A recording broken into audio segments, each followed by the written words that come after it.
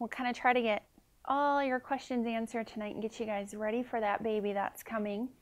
And like I said, we'll kind of go through a lot of stuff, but have some time at the end for questions. So feel free to jot anything down.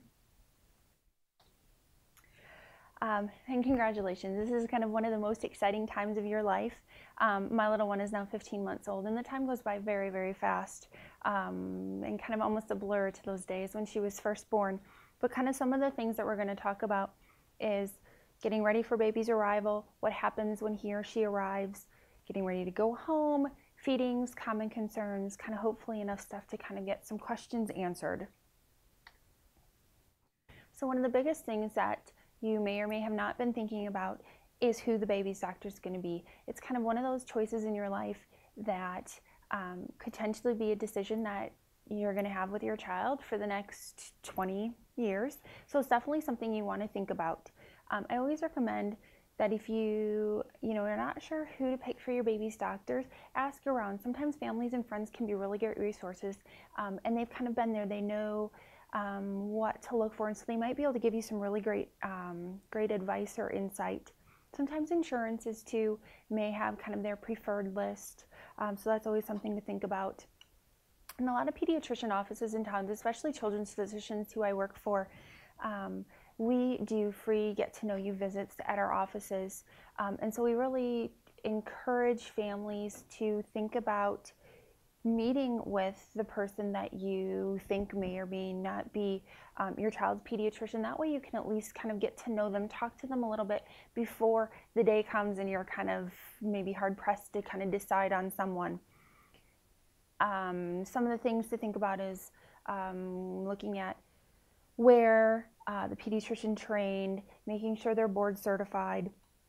Location sometimes is key too, because you don't always necessarily want to be traveling 30 minutes to get to doctor's visits, because there are quite a few that first few years of life. Also looking at office hours, appointment availability. Some offices are fuller than others. Some offices have extended hours, evening hours, weekend hours. Those are all things to think about, so that hopefully you don't have to miss much work for well child care visits. And then also kind of asking, what do you do if my child's sick in the middle of the night? I have questions, I don't know what to do. Those are all really good things to just kind of ask and see how that prospective office handles those sorts of things. Some families look into baby classes, childbirth Lamaze, breastfeeding classes. Those are all things that kind of help get you prepared even more. If nothing else, I recommend the hospital tours. They do free tours, usually with a group of people, so at least you kind of know where the birthing floor is. You kind of know how the rooms are set up, and it might just make you a little more comfortable on the day that you have to go in, so it's not so unexpected when you don't know where to go or what the environment's going to be like when you're in the hospital. And thinking about baby essentials, of course, the definite things that you have to have before the day the baby arrives is definitely a car seat to get the baby home with. Whether or not you need a stroller or carrier, those are things to kind of think about, but definitely car seat, having some diapers at home, wipes, where's baby going to sleep, what are they going to sleep in. Some babies like a bouncy seat or a swing, in addition to being held, potentially a monitor for their room, where are you going to change the baby, if you're planning on breastfeeding, having a pump and feeding supplies ready to go. And then preparing your home as well, making sure baby's room at least is set up with a place for them to sleep and maybe a changing table, making sure the smoke detectors are working in your house, carbon monoxide detectors are working as well, because those are things that you don't want to have be surprised. And then make sure you at least have some food and drinks in the fridge, the freezer, so that you're not feeling rushed to have to go to the grocery store the day you get home with your baby.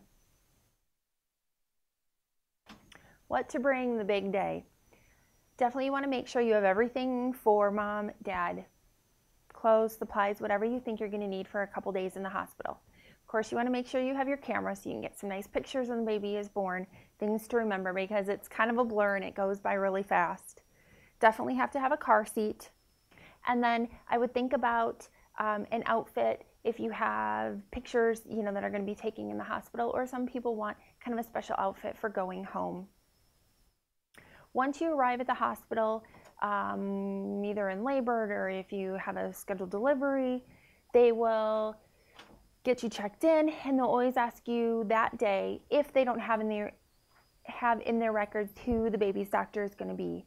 Because once the baby is born, the hospital automatically calls the pediatrician for your baby. So it's nothing you have to worry about. That's something you can kind of cross off your list. All you have to worry about is having the baby. Once that baby is born, then the nurses are great about calling the pediatrician, giving them important information, and then the pediatrician will be by for sure within 24 hours, and usually a lot sooner than that, to check out the baby. And in the hospital, though, kind of what happens after the baby is born. Usually once that baby is born, you'll get to spend a little bit of time with the baby, depending on how delivery went, how you and the baby are doing. But one of the big things that they first do is when the baby comes out, they suction out the mouth, the nose, make sure they get out some of those secretions. Some babies are crying, some babies are not right away. So they usually kind of stimulate them, usually by drying. And you'll think it may be a little rougher at times, but really it's not too bad. It just kind of stimulates to kind of get those lungs moving and get their breathing up to par. They do what's called APGAR scores at 1 minute and 5 minutes. And these look at several different things to kind of overall see how the baby's doing. So it looks at the baby's color, it looks at their tone. Are they active or are they just laying there really limp? They look at their breathing, heart rate, and kind of it gives us a higher score, means that the baby's doing great. They're vigorous, they're alert, they're crying, they're breathing great, their color's good. And a lower score may then mean the baby might need further intervention by a nurse or a doctor.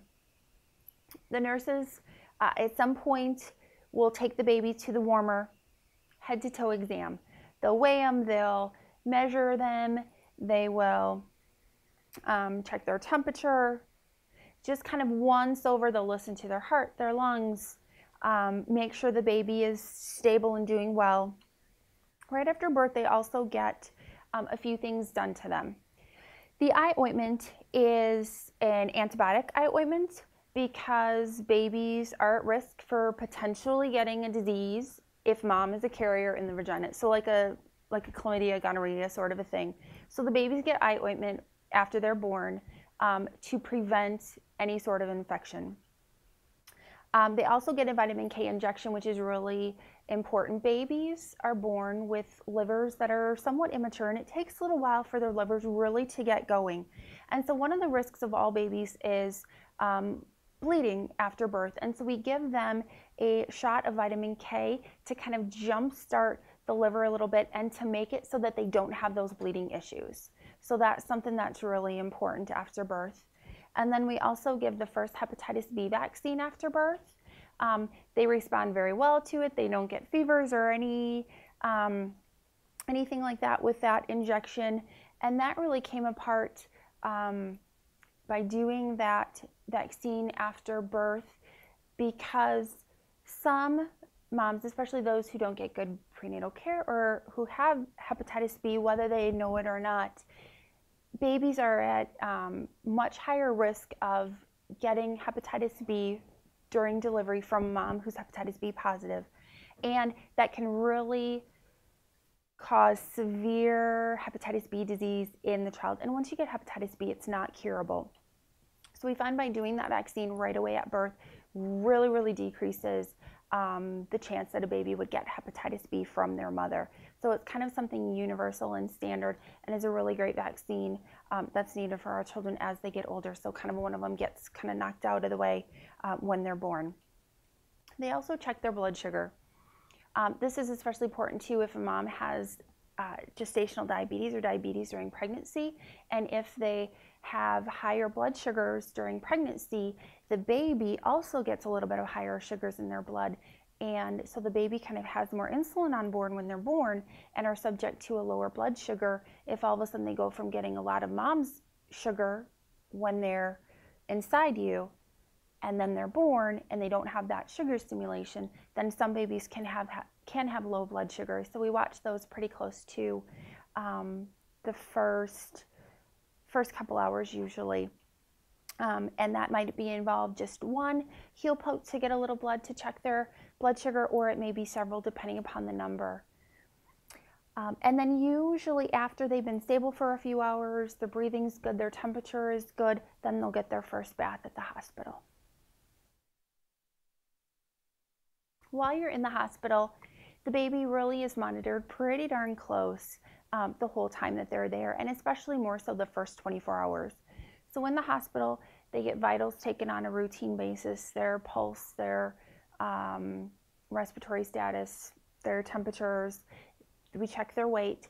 All babies lose weight after they're born. They're kind of born with a little excess, and so it's totally normal for your baby to lose weight. So it's nothing to worry about.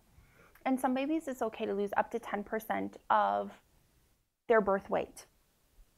But one of the things that we monitor close is how much weight they're losing. So that's kind of something that we watch very closely.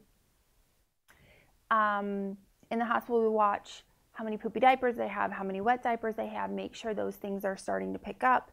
And then we look at feeding, whether it's bottle or breastfeeding, making sure they're tolerating those okay. And the baby gets an exam every day by the pediatrician until they go home, kind of like the mom gets an exam every day by her doctor. The babies, before they go home, get a hearing screen. Some babies are born with congenital hearing loss, and it can pick it up in the newborn period. But on the flip side, that's not very common at all. And some babies actually fail their hearing screen in the hospital, but they do not have hearing loss. Babies lived in fluid for 9 months, and so sometimes they get some fluid behind their ears, and if they were to fail the hearing screen in the hospital before they go home, the hospital automatically rechecks it a second time before the baby goes home.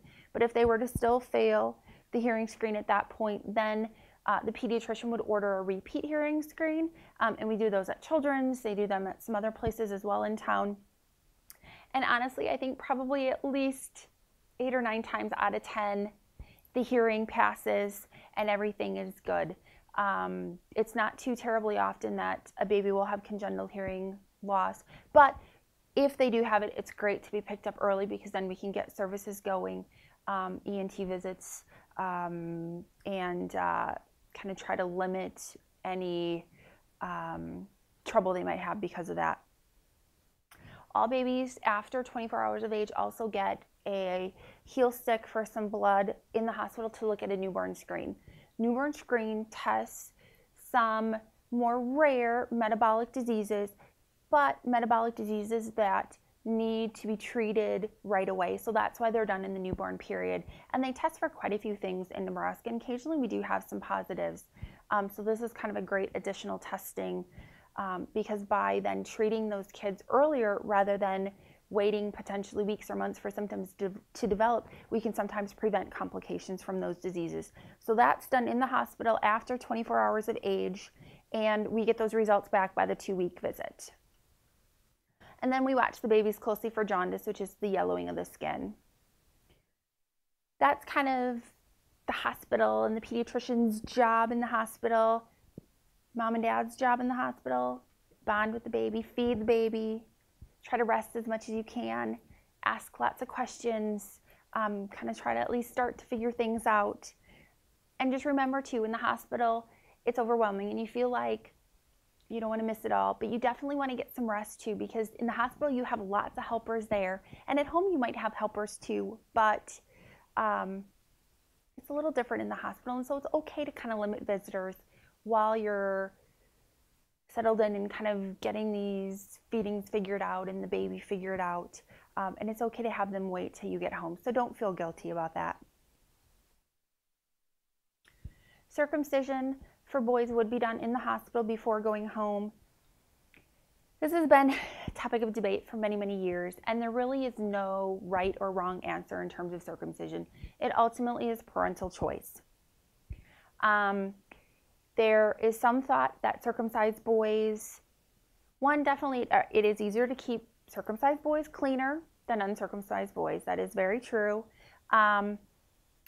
And there is some studies done, especially kind of more the African regions where HIV is much more prevalent, that circumcised boys have less risk of getting HIV just because, that foreskin is removed. Aside from that, really, it's definitely parental choice. It's just something you kind of have to talk about and talk to your doctor about if you have questions. Usually those are performed by the OB or the pediatrician. It just depends. And then it is monitored by the nurses in the hospital, and they kind of show you how to clean and what to watch for. And then the pediatrician resumes that care when you guys go home from the hospital. So feedings. There's also, kind of some quandary sometimes, breastfeeding versus formula. Again, this is really parental comfort, parental choice. The American Academy of Pediatrics definitely recommends breastfeeding, or breast milk, I should say, for the first year of life. But sometimes there are a lot of maternal factors that really dictate the ability to breastfeed. And formula these days have come a long way and are pretty darn good. Breast milk overall probably is still the easiest to digest. The formulas try really hard to kind of get the same fat content, nutrient content as breast milk, but it's still hard to get kind of it equal 100%. The studies are definitely out there that children who are breastfed tend to have less infections their first year of life, but all of that kind of depends on if they're in daycare, if they're around smoke, and kind of a lot of other things as well. But definitely, if you're breastfeeding, most kids need to eat at least every 2 to 3 hours. Some will want to feed every hour, and it just kind of depends. Formula, usually they are spaced out more to every 3 to 4 hours because breast milk is easier to digest. And you really have to watch those feeding cues, especially the breastfed babies, the first several days of life. And so those are going to be the signs where they start to root. They start to look for things to suck on. They're waking up. And so they may not be crying, but a lot of babies, especially breastfed babies, when they wake up, it probably means that they need to eat. They might kind of be sucking on fists, fingertips. They might be smacking their lips. Usually if it gets to the point that they're crying in hunger, it's to the point that they are overly hungry. It's kind of more of a late sign, usually just waking up, starting to go after the lips, or starting to go after their fingers, smacking those lips. Those are the early signs that the baby's getting hungry, and almost the best time to get baby latched on to eat. And breastfeeding can be a very wonderful experience, but it also is difficult and sometimes is the hardest work that you will have to do with that baby. In the hospital, there's lots of resources. Nurses are great resources. Pediatricians, they have lactation consultants at the hospital to kind of work with you. It is a learning experience for baby. Babies know how to suck when they're born. They kind of have that reflex, but they don't know how to latch on properly. So it takes work. And it takes work for the moms too, just to get their baby latched on so that it doesn't hurt, so that they're getting as much milk as possible. So it's really something you got to work on, and it's not going to, most of the time anyway, it's not going to be just the easy thing through the first day. It takes work, sometimes for weeks, if not months even. Breastfed babies initially get colostrum, which is kind of the early milk. It's digested very quickly. Sometimes they eat more frequently because of that, but this is thicker milk. It's very nutrient rich, and it's the pre-milk as we're kind of waiting for the rest of the milk to come in, which usually comes in between days 3 to 5, and definitely nursing more often helps that breast milk come in just a little quicker even. Sometimes babies initially when they're breastfeeding will feed for 45 minutes. That becomes more efficient as your milk comes in. So initially kind of expect longer feedings, and it will get better over weeks as the milk really comes in and they're more efficient. And they definitely need to eat more often the first several days. Jaundice is something that we watch for very closely as well, and definitely more in breastfed babies than formula-fed babies, because jaundice is where you kind of get the yellow of the skin, the eyes, and it's caused by increased bilirubin in the blood. So when we test for jaundice, we actually test the bilirubin level in the baby's blood. There's a couple different ways it can be tested. It can be tested by a blood test, usually just a little heel poke, or transcutaneous, where they kind of just run this this little machine over the baby. And we watch for risk factors that can put the baby at a higher risk for jaundice. Certain blood types can have a higher risk, so we monitor that. And usually we know all about that in the hospital. Babies who are a little premature, their liver even takes a little bit longer to really get going, and so they're at risk for more jaundice than a term baby is. Poor feeding, weight loss. Babies get rid of kind of this bilirubin stuff through pooping, and you poop when you're eating. And so some babies who either aren't eating enough or they're nursing and mom's milk is just really struggling to come in and they're not getting much and they're getting a little dehydrated, they're not having many poopy diapers, they're not having many wet diapers, those babies are at risk for jaundice. And so sometimes if we have a baby whose bilirubin level is increasing, we need to get more fluids in them so they're pooping so they get rid of that jaundice stuff. And so that's where sometimes with our breastfed babies we may have to give them a little bit of formula supplementation. Each case is a little bit different, but when you hear bilirubin and jaundice, just kind of those are the things that we're watching for. All babies will have a little bit elevation in their bilirubin level in the first few days. That's pretty normal, we expect it, but we watch it really close. Too high of a level causes something called kernicterus, which is can damage the brain. And so we watch those levels to make sure that they don't get too high. Kernicterus is not very common because we monitor these things so close. And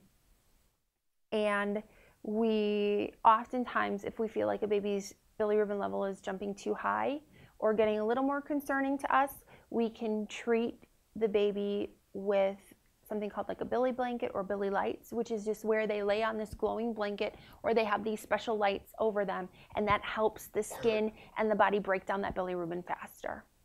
So it can seem like a scary thing if it gets too high, but it's definitely something that your pediatrician watches very close. So it rarely causes any problems other than sometimes the inconvenience of having to put a baby under bilirubin lights. But thankfully that's a home thing, and it doesn't involve usually having to go to the hospital.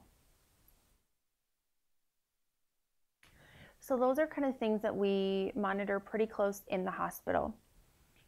So once it's time to go home, usually a vaginal delivery, they'll let you go home in about 2 days. C-section, usually 3. Once you're home, the biggest suggestions I can make is try to get some naps and sleep.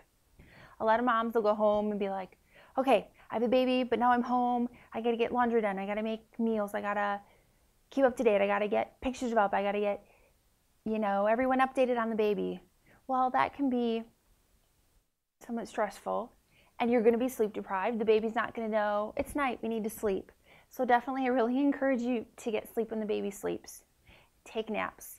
Doesn't matter, it's day, at night, whenever you get a chance to rest, take advantage of it. The baby's going to want to eat often, every 2 to 3 hours, but some breastfed babies will want to eat every hour, especially depending on how your milk is coming in. So you may be feeding a baby fairly often. And you really have to think about yourself. You want to make sure that you're eating, that you're drinking lots of water. Those are things that will help your milk come in better. It's okay to just kind of ignore some of the other things around you, like laundry and a messy house. That stuff will get done down the road. And I bet if you're willing to, you probably would have some family or friends who'd be willing to help with that. And it's okay to accept their help. No one would feel any different of you. Let's see, sorry about that. There we go.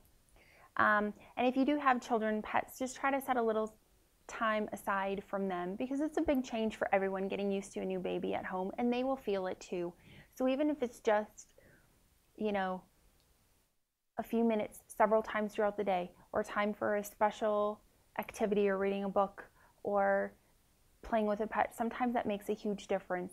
And in those cases too, it's okay to ask for family and friends' help to take the dog for a walk or take your other child to the park. Anything just to kind of make them feel involved. Most of the time you'll have your first doctor's visit a day or two after you go home from the hospital, especially if you're a breastfeeding mom. We want to make sure milk is coming in because usually the breast milk is not in when you go home from the hospital. So we want to make sure it's coming in, that the baby's getting enough to drink. That's where we kind of watch that weight loss or weight gain. We make sure feeding's going okay, and we watch for jaundice also. And a lot of times this can be a really important visit also. I know with children's physicians we have access to lactation consultants outside of the hospital, and so a lot of the hospitals do offer visits with lactation consultants through kind of their hospital. Children's physicians also have access to lactation consultants within our group, so we can pretty closely monitor how breastfeeding is going and get you hooked up to any other services that we might need help with. The first kind of official visit is when they're 2 weeks old. That's not to say they might not have been into the clinic 2, 3, or 4 times before their 2-week visit, but kind of their first big official visit is really the 2-week visit. Like I said, all babies lose weight after they're born, but should have regained whatever they lost by the time they're 2 weeks old. So if they were 7 pounds when they're born, they should at least be 7 pounds when they're 2 weeks old. They may need to come in and see us after that time as well if they're still having any feeding issues or weight gain issues. But usually as long as they're back to birth, their weight, when they were born, and they're eating pretty good, then they are usually good to go until they're 2 months old, which is the first big visit. We start immunizations at that visit normally. And then really they're seen at 2 months, at 4 months, 6 months, 9 months, a year. So they're seen pretty often, especially the first 2 years of life.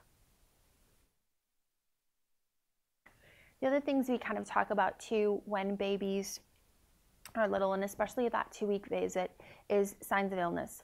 Babies, when they're born, their immune system is pretty immature. They do get some antibodies from mom, whether or not you breastfeed, just because some of that is passed through the placenta before the baby is born. If you are breastfeeding, babies do get antibodies continually passed through the breast milk, so they get a little extra protection there.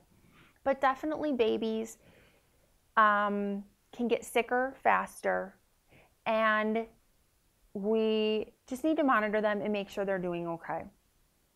Definitely things to think about is if a baby has a temperature greater than 100.4, using a rectal thermometer, that's a sign that something's not right and the baby needs to be evaluated. If they're sleepy all the time, where before they were waking up, eating great, now they're sleeping all the time, you can't get them to eat, that's usually a sign that they're getting sick. If they are super fussy and they weren't before, that can be a sign. A fontanelle is that soft spot on the baby's head. So if you were to notice that the soft spot all of a sudden goes from being flat and nice and soft to kind of tented up and you can't push it down, that's a sign the baby needs to be checked out. If they're looking more yellow in their skin, they're not peeing or pooping very well, all of a sudden they start getting really spitty, and the spit ups aren't just the normal burp spit up. It's like growing across the room, their spit ups. That's something that the baby should be checked out for, and then any blood in the stool. Thankfully, this stuff doesn't happen too terribly often, but it's always a risk, and not something that I bring up to worry parents for, but definitely one of those things where you kind of get to know what your baby's norms are.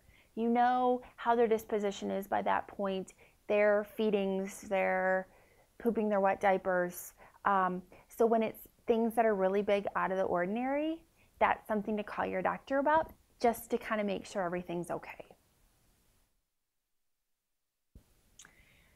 People love babies, and so I'm sure you will all get lots of requests for visitors.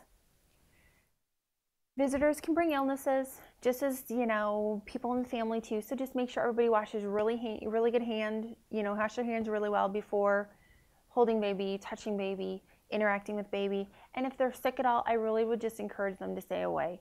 If it's one of those things where it's a grandparent, extenuating circumstances, they absolutely have to see the baby, then I would just kind of keep their distance. I wouldn't let them kiss them or hold them. But really, everybody washes hands good. And it's okay to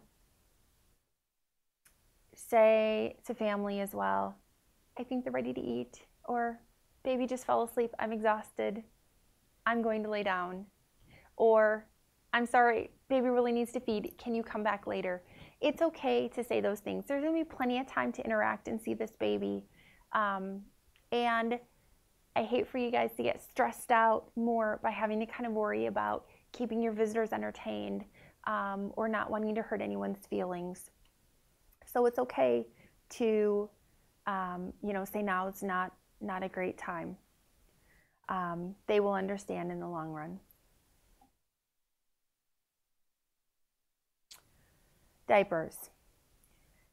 So the first week of life or so,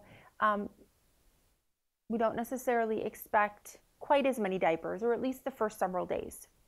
Most babies who are 1 day old, we're happy if they have one wet diaper and one poopy diaper.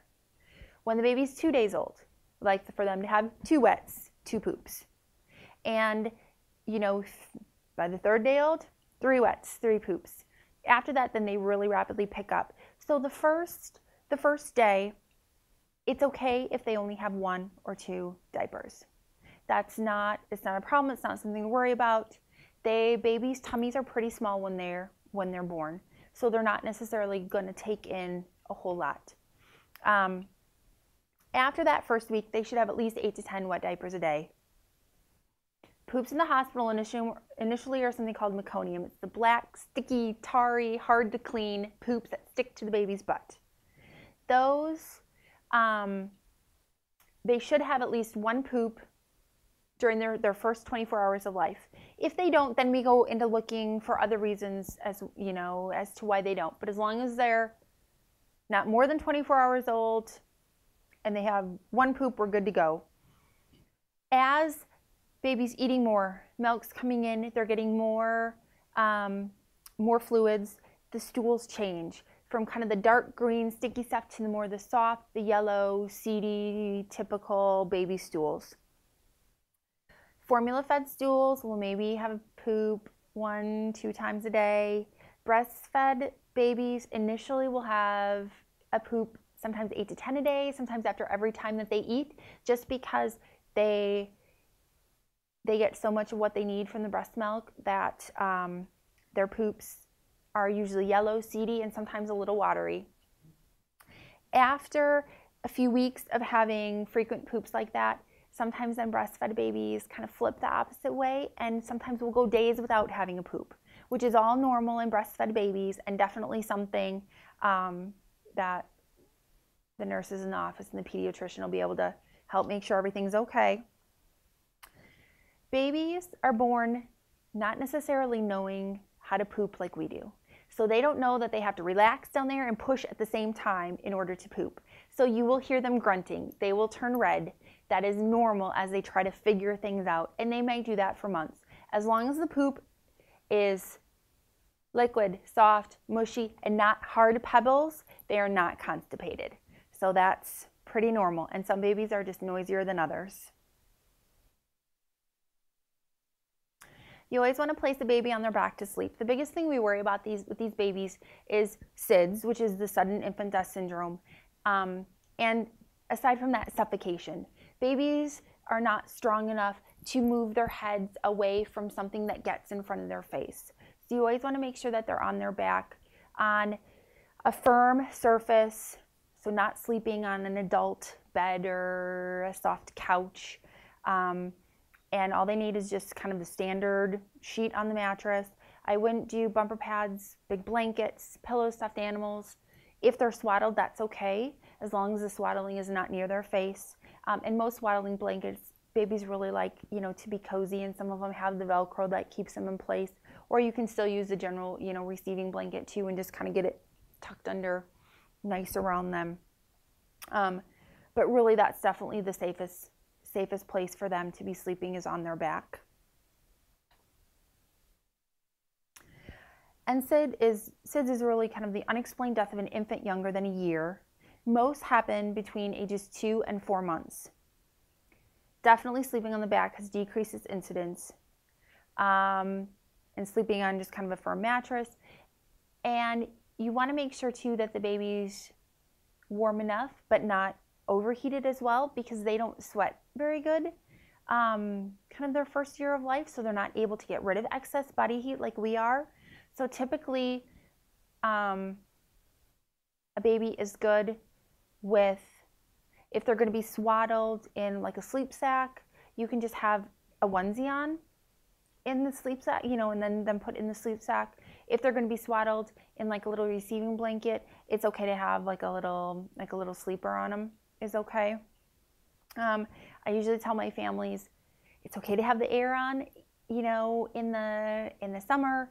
You want to keep it comfortable for you, and then you can kind of adjust your baby either with more clothes or less clothes depending upon how warm or cold it is in your house.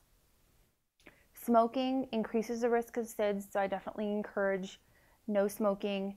Sometimes it's harder to say than done, so oftentimes I will say smoking only outside, never ever in the house, never ever in the car, and have a separate like smoking jacket or change your clothes after you're done. Pacifiers actually been shown to decrease the risk of SIDS. So if you have a baby who likes their pacifier, it's okay to sleep with it.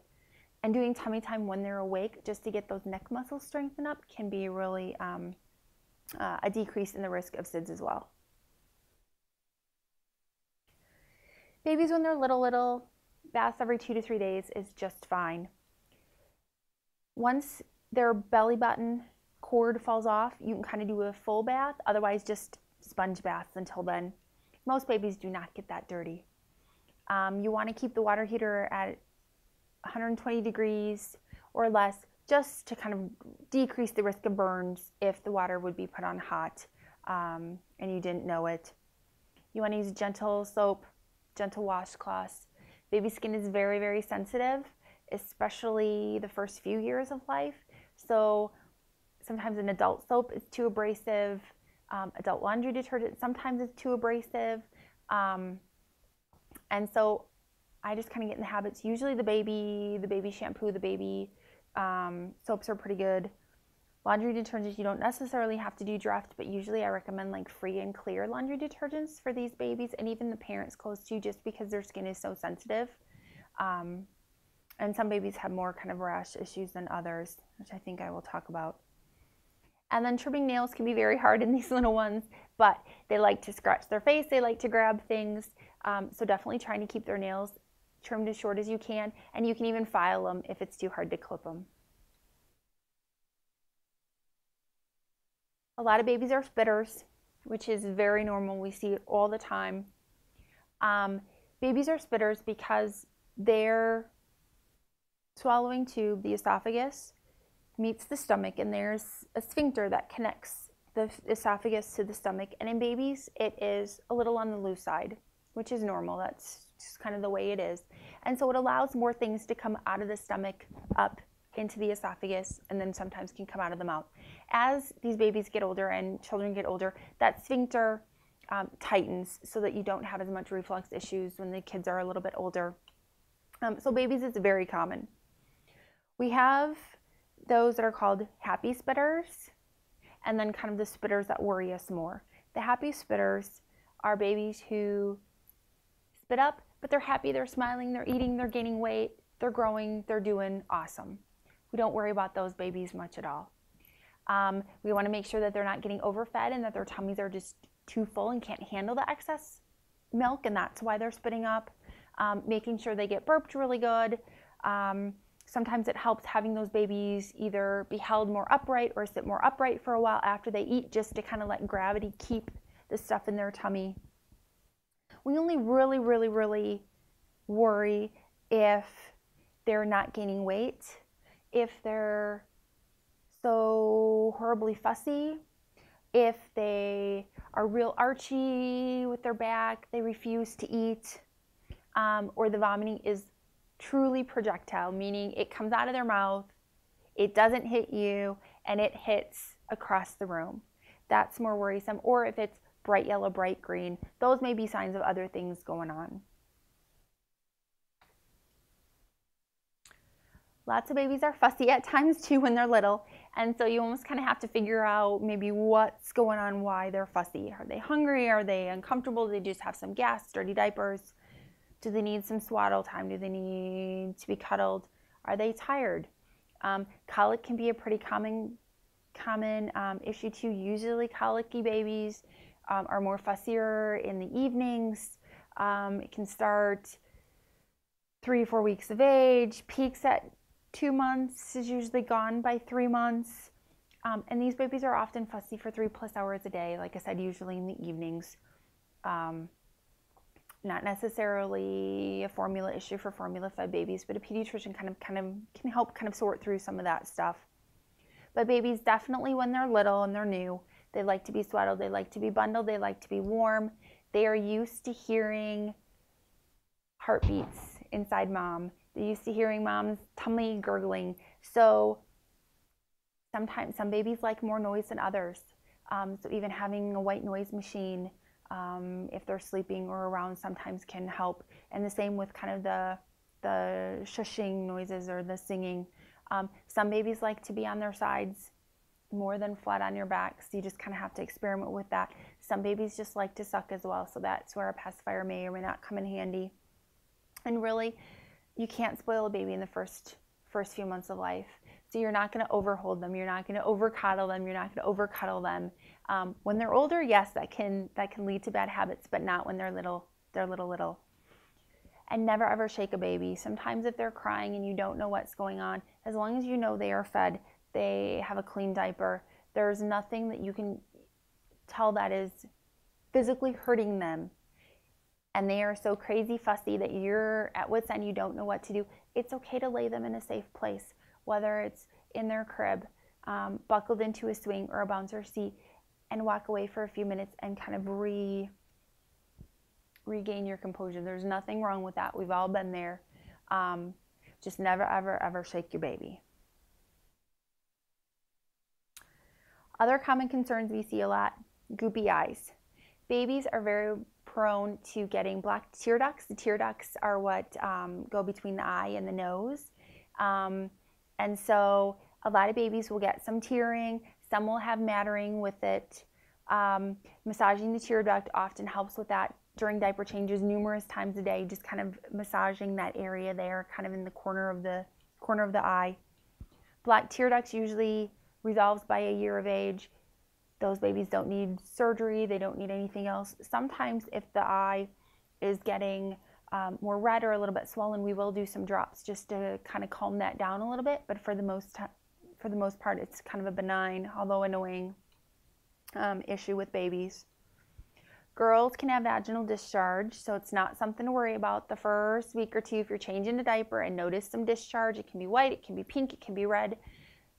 Babies get hormones from mom, and so babies can kind of have almost a mini period as they withdraw from hormones after birth. So it's nothing to be concerned about unless it's really excessive or a lot, and then I would just double check with your pediatrician, but most of the time it's not a problem at all.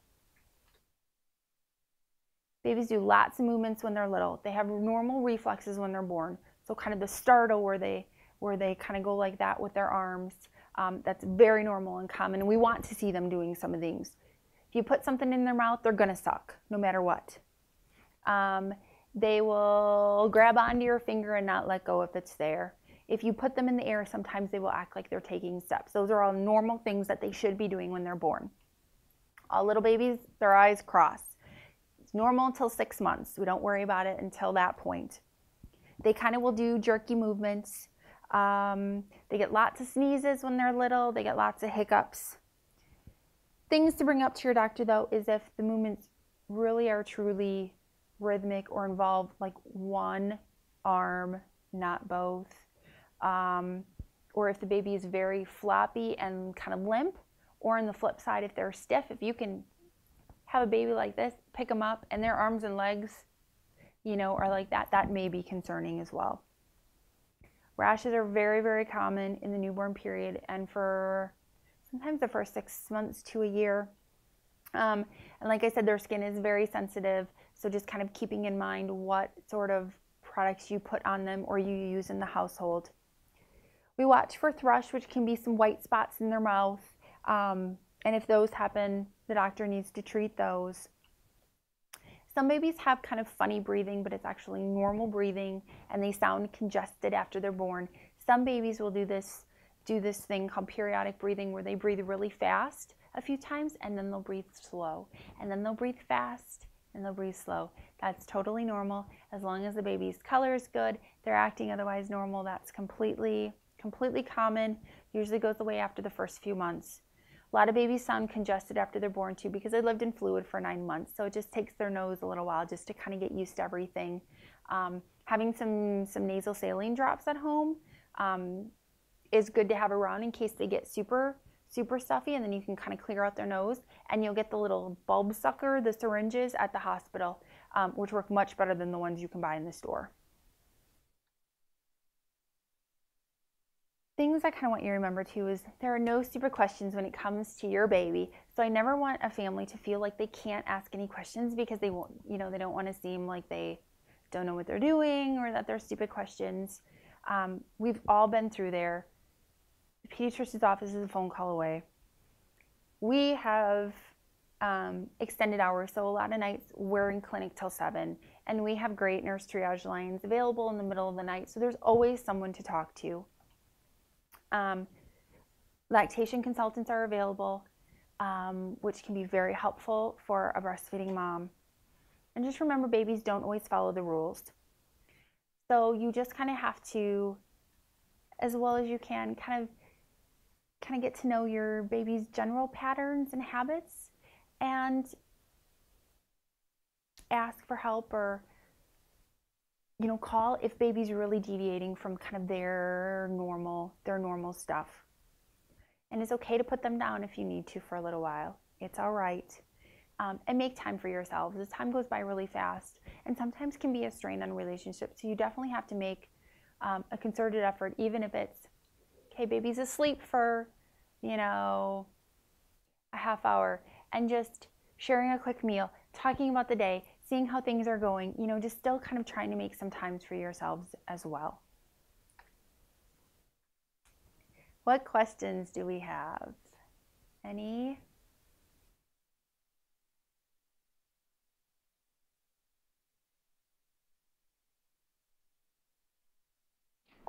You mentioned Dreft. How long do you use that? And I'd never heard of that before. It's just one specific laundry detergent brand. I personally just like the free and clear stuff myself. They're a little cheaper.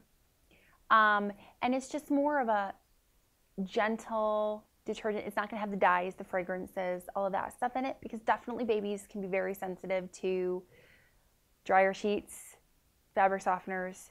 So I tell a lot of my families, don't even use any of that stuff. And you don't want to use it in your clothes as well. So usually I kind of recommend just a gentle laundry detergent for the whole family to use, and anybody who's going to be around the baby a lot, because grandparents especially love to hold those little babies up on their shoulders, and then the babies are rubbing their face in, on the family's clothing or your clothing, and they're just so sensitive. So I really like the free and clear ones myself. And some families use the regular stuff and have no issues whatsoever. And if that's the case, that's totally fine. But a lot of babies get rashes, so that's kind of always the first thing I think of if babies do get rashes, is just kind of to watch some of the dyes and fragrances and perfumes and some of that kind of in everyday soaps and detergents and lotions and all that.